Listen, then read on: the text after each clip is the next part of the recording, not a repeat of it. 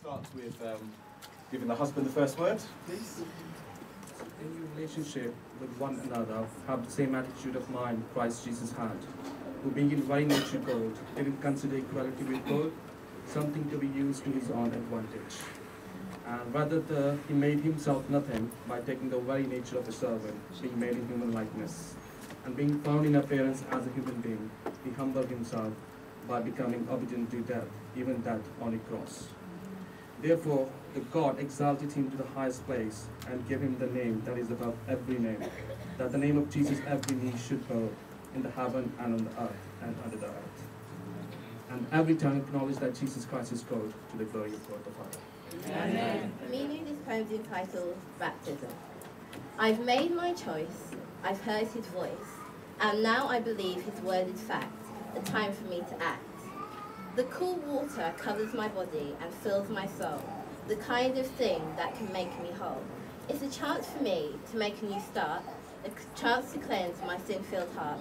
I commit my life to him, so no longer shall my light dim. A chance to be free, a chance to be the best I can be. And as I emerge from the water, I feel like God's daughter. And I know that this is what he wants for me. A chance to be free, a chance to be the best Christian that I can be. Amen. The thing is, there have been many testimonies in my life. If I'm standing right in front of you in the school, that's a testimony. Amen. Brian is a testimony. My friends, my families, everybody's a testimony. Because what pains, what things I've gone through when I was having Brian, the doctor said no. But I thank God I'm here today. Amen. And I'm very proud to be an Adventist, to take his name right from my tongue right now, because things have been happening, sicknesses, pain, sorrows, everything, but I thank Jesus, he's been with me, always holding my hand. Even I've been falling off, but still I thank him. And everybody knows I have a Roman Catholic background, and I've been speaking to them, and they had no opposition, no opposed for my baptism. And in fact, one of my uncles, that's what he said. He said that getting baptized is easy, but the life after that is very tough. Yes. So please pray for my family, my parents, and my people, that they support me, and God may make a way for them. Thank you so much. And for your love, for your care, for your affections, for your prayers. Thank you so much. Amen. And I would like to say, I love you all very much.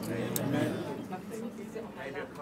She's very dear to my heart, although she has grown up, and I met her when she was grown up, and I'm very proud today, probably more than a parent. I'm proud of the decision that you're making, and I know it's a very important decision. You've wanted this for a long time. I thank God for taking Sandra to live at Meenu's house. Amen. And I tell you, when you serve the Lord, it shows. And by Sandra's lifestyle and commitment to the Lord, she brought Meenu along, and Meenu met Jesus. Amen. Live good, everyone. We don't know who might be influenced by the way that we live, and Meenu is a testimony to that. I have a new daughter. Amen. Amen. Amen. Meenu, congratulations, and I'm proud of you this morning. I've always been proud of you, but just for making that special step to Jesus and saying, I want you, Lord, to be in my life. This is very, very special, and I pray that God will be with you each step of the way. And remember, we all are here for you like we were before, whenever you reach a stumbling block. And Lord, be with her and her family. Bless each one of them. In Jesus' name we pray. Amen. God moves in mysterious ways. It was the December, and I was having all plans to move to America, and the Lord just stepped in. I was living, elsewhere, and I was told that I couldn't be there anymore. Didn't complain or anything, and rang up my previous landlord, and he said, the room was available, and I went, and God had a plan, and I'm just looking in the future and see that, by God's grace, Meenu's family as well will come to know Christ as their personal Savior. And I'm so happy. She said, oh, it's Meenu. I'm getting baptized on Sabbath, which I started screaming down the phone in excitement. And then she said, can you sing for me? And I said, yes. And I said, what song do you want me to sing? And she said, can you sing my favourite song for me?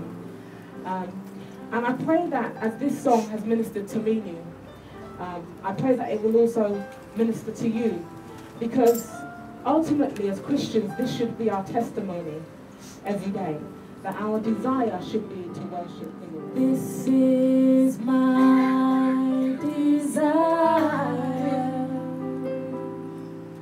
to honor you, Lord, with all my heart I worship you.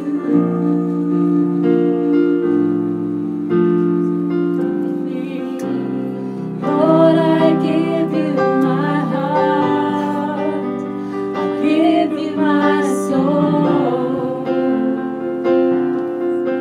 I live for you alone. Every breath that I take, every moment I'm awake, Lord, have your way in me. Lord, have your way in me. Lord, have your way in me.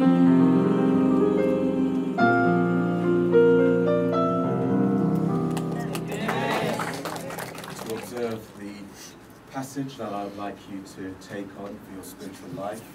I'd like you to learn 1 Corinthians chapter 13. It's the same scripture for all three of you because you were baptized at the same time, so there's that kind of camaraderie in Christ. And so it's 1 Corinthians 13. It's the love chapter, we call it. It's a very beautiful chapter, and we are told by inspiration that this is one that we could and should read every day. And then your spiritual name and the Bible character for you to look into and to follow is Priscilla. Now I've given you that one because Priscilla was a teacher, and since you've come to this church you've always been studying and wanting to share, and I believe the Lord has called you to bring people closer to God. Now we were talking on Wednesday, and that's really the heart of what God is all about for us. The Bible says that all we like sheep have gone astray. We have gone astray. But the Good Shepherd has come and he sought us. And then he calls us to help others to be found as well. And so, by God's grace, the Lord definitely will use you to do things that I cannot do. Already, I think last week we went to see some of the ministry that you're doing, and we're going to invite you a bit later, for those of you to see some of the work. Is it 6:30? Yes, we'll talk about that a bit later. But also, Gaurav, as someone who is, your husband is someone who's seeking after God. I believe the Lord, and Dave, you mentioned this on Wednesday, that the Lord is calling the two of you. That's why I've called you Priscilla, but an anticipation of Aquila. Some of you know what I'm talking about, all right? But the Lord, I believe, is calling the two of you to take away, strip away this Pharisaical, this ritual kind of thing. This is a very good point. We had a wonderful conversation. It's the truth. That God is concerned about our hearts, and he wants us to come close. Now, these things that we do are important in its right place, but by themselves they mean nothing unless they are infused with true religion. So the Lord wants worshippers that will worship him in spirit and in truth. He says, in spirit, have it right in here, and then the actions on the outside. So God bless you. I'm going to ask you to stand, and we have practiced this. Now, Meenu, because you have accepted Jesus Christ as your personal Saviour, because you want to be part of the family of God, you want to live for him day by day and be ready when he comes again, you and your family, it gives me great pleasure to baptize you in the name of the Father, the Son, and the Holy Ghost. Amen. Amen.